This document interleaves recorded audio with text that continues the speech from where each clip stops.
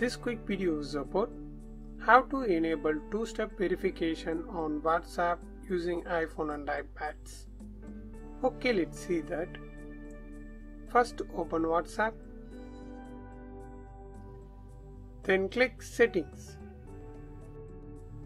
Now tap Account. Here you can see this option for two-step verification. Just open that. Now tap Turn On. Now you have to create a 6-digit PIN for two-step verification. It's not your iPhone screen passcode. It's a separate 6-digit PIN. So just create a 6-digit PIN. Then again re-enter the number.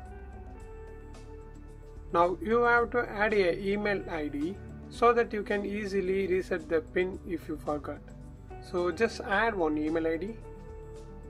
Then tap Next. And again confirm that email ID. Then finally click Done. That's it. Now you successfully turned on two-step verification on iPhone WhatsApp.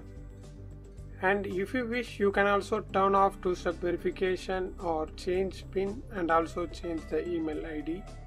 And if you want to know more tips and tricks quick videos about WhatsApp means, watch this playlist.